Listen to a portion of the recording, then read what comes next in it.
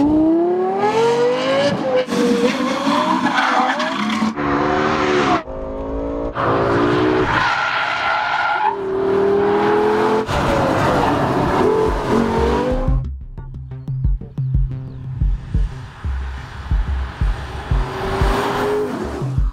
I'm going to be testing two Lexus cars, namely the RCF and the utterly superb LFA, which really launched Lexus as a performance car maker, not just a luxurious car maker.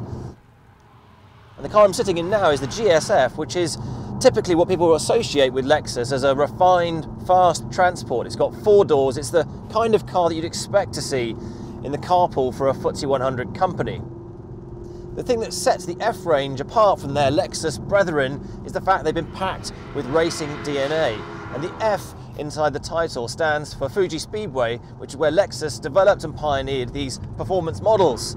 But Fuji in Japan is quite a long way to fly. Goodwood's the next best place because it's one of the UK's fastest circuits.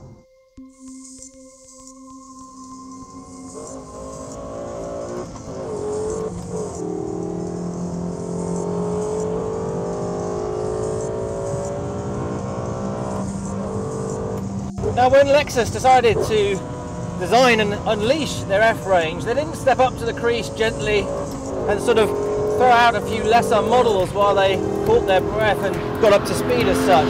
They waded up to the crease and literally smashed the ball out of the park. And this is the car they did it with, the LFA.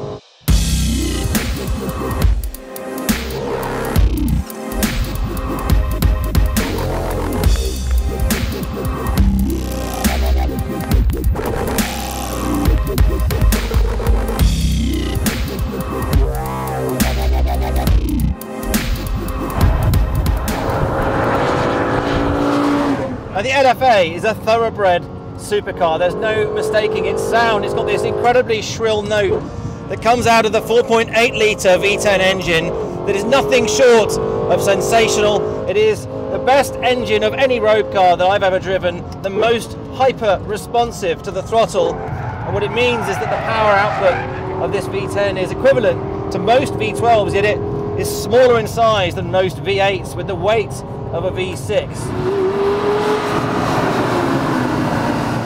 Now, I'm not going to lie, drifting in the LFA is something of a blood sport because this car was designed to be driven properly and fast around the track.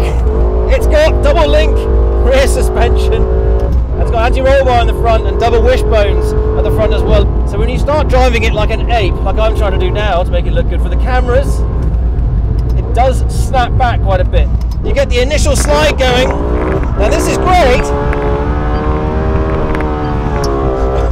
When it comes back, it can come back very, very quickly because the low profile tyres, the double wishbone suspension, the support that it's getting from the suspension makes it quite sharp.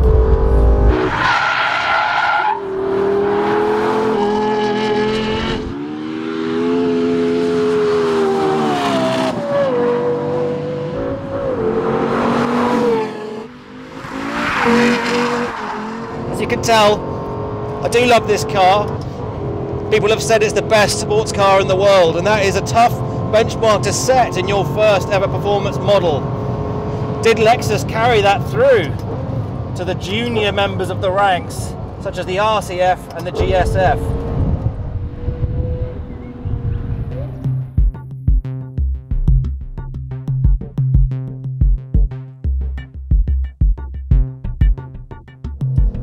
So this is the LFA's slightly more affordable baby brother, the RCF. Obviously, you don't get the same car, not exactly, but it's very much part of the F range. It's a thoroughbred sports car with very nimble handling and lots of very cool special features.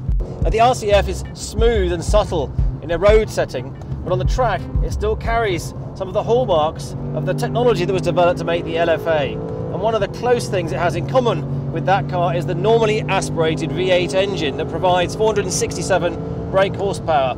Underneath the hood here, 0 to 60 in 4.5 seconds.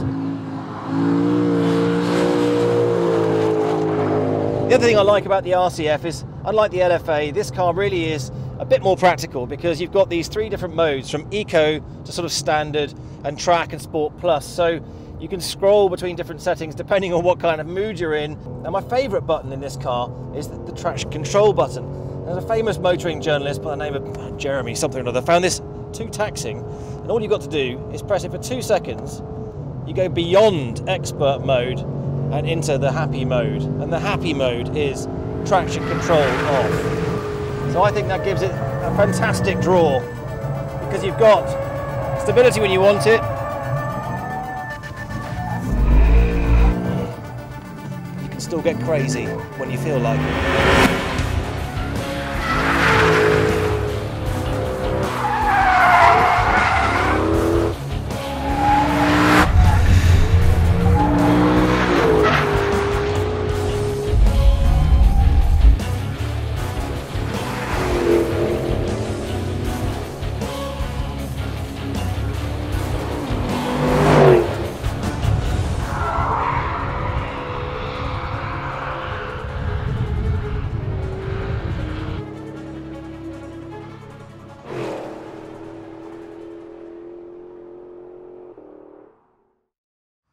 That's all very well taking these racing cars and throwing them around the track, but the car I came in this morning also has an F in its title. Let's see if that can live up to its name.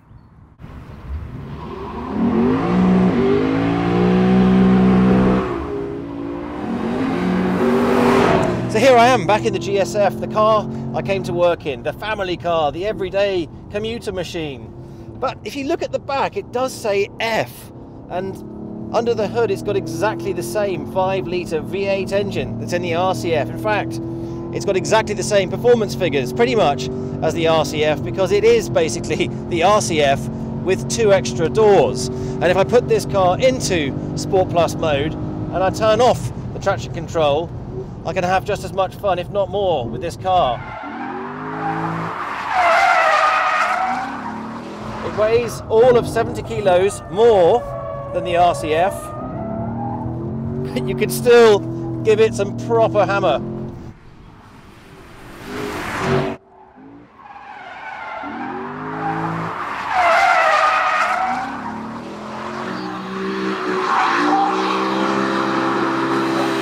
So basically this is a car that you can share the sport with your friends. You can terrify your family and work colleagues. You can really impress them on your way home with your prowess at the helm of a very, very drivable, sporty, everyday car. And really the only difference between this car and the RCF is proper space in the back and 2 more doors at a cost of 70 kilograms.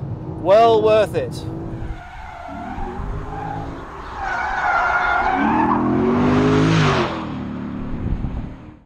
So if there'd been any doubt about the integrity or the continuum of performance throughout the F range, I think that's been completely blown away today. But I expected the LFA and I expected the RCF to be brutes on the track, but the GSF has really surprised me today, because despite having 4 doors and being a little bit heavier, it actually handles incredibly well, and it's a visceral experience when you drive it. If you want to see these great cars in action live, come and see them at the Goodwood Festival of Speed.